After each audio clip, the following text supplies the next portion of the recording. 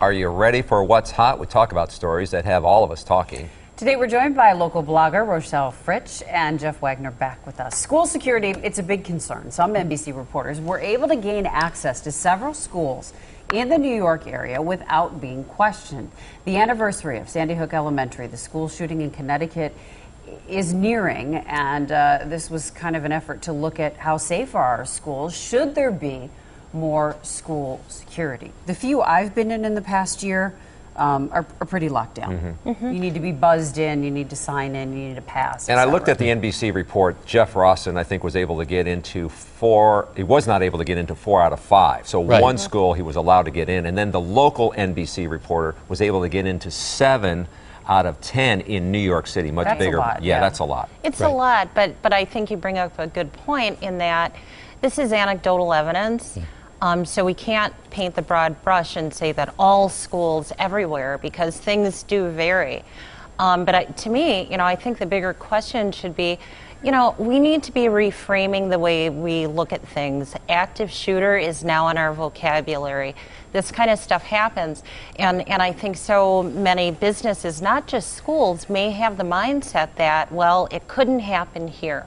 So I think from schools to businesses to the grocery stores, office buildings, we all need to start thinking about this differently and having plans in place, because I'm not sure that a lot of places are thinking that way. Well, yeah, but of course the problem with that is, how far do you go? We've talked about it from the perspective of, do you put a metal detector up at the entrance to every school? Well, I think a lot of people think that's not practical, because then you have to have somebody that's staffing that. Do you put a metal detector up at every entrance to a shopping mall? I think you have to be conscious of this, but still balance it with the fact that we live in a free society, and also understand that if you've got some psychologically deranged killer that wants to come in and do stuff, living in a free society, there's still very little we can do to prevent it. But I would say, just for general purposes, when it comes to a school, I wouldn't want people, strangers, just to be able to walk in. Yeah. I think that there needs to be some kind of deterrent. You lock the front door and you have to be buzzed in. Well, and that's what was disturbing about this. They do have locked doors. They had the intercom system. They asked him who he was, and they still let him in. And in that case, yeah. But I think that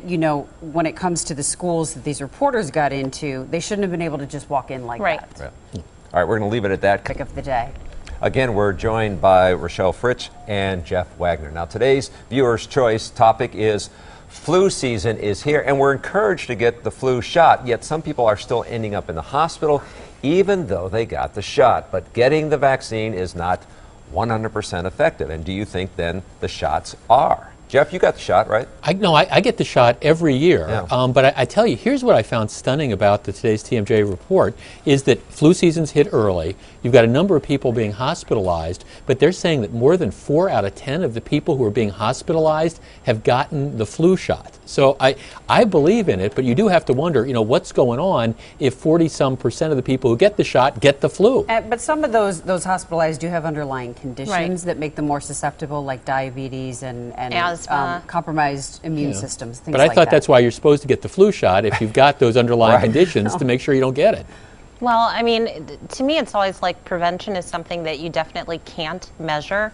So if I don't get sick, is it due to me having the flu shot? Is it due to a weaker strain? Is it a better vaccine? I don't know. There are too many variables to say whether it's working or not. And again, it's not 100% effective.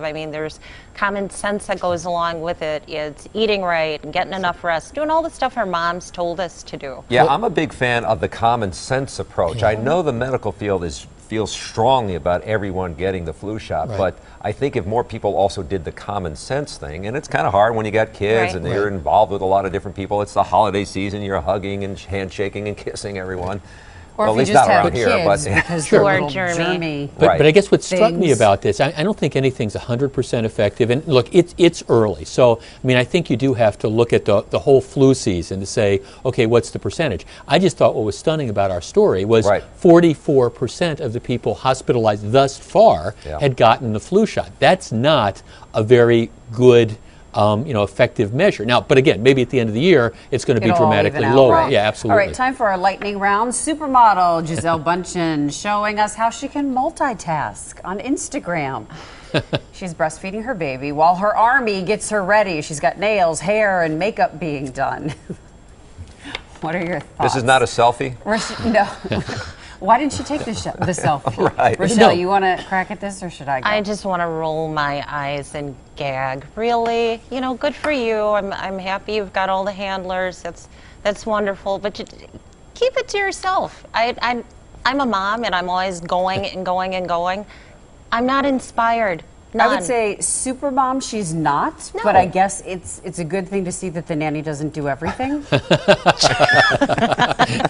That's good. That's going to be me in April when I come back from maternity leave. I'm going to get my nails and hair done while I'm taking care of the baby before I come to work. Yeah, or I maybe at wish. work, you know, we'll come. My cap. I mean, the thing this was put up there was kind of like put the caption up there. My caption was, "It's good to be queen," you know, Yeah. which is kind of that how it works out.